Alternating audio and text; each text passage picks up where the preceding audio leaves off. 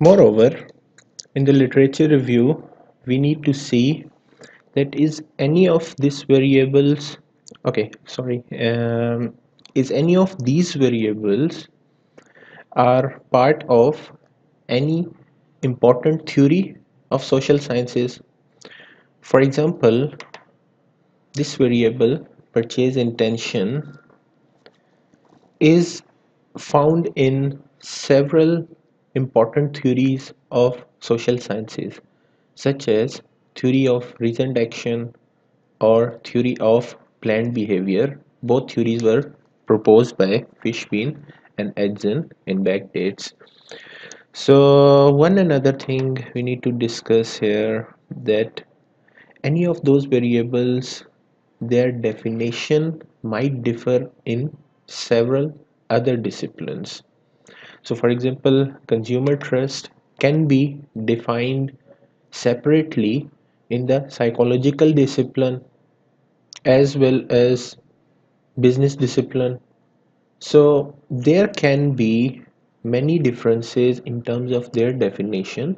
So you have to be clear in terms of what definition you are using while creating this variable and justifying this variable in terms of defining your literature review.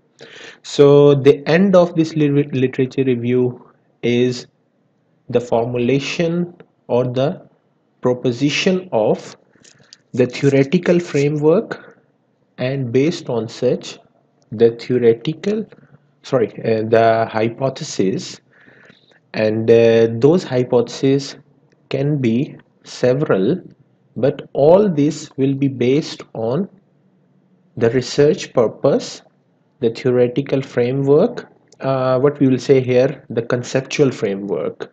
So because this is just a proposed right now, so we are just using a term, and that is conceptual framework. So once this framework is proved after applying a certain methodology, then findings, then analysis, then discussion, and at the very end, when we found that those variable or those conceptual framework are supported, so then we can say that this is an actual theory at the end of the research.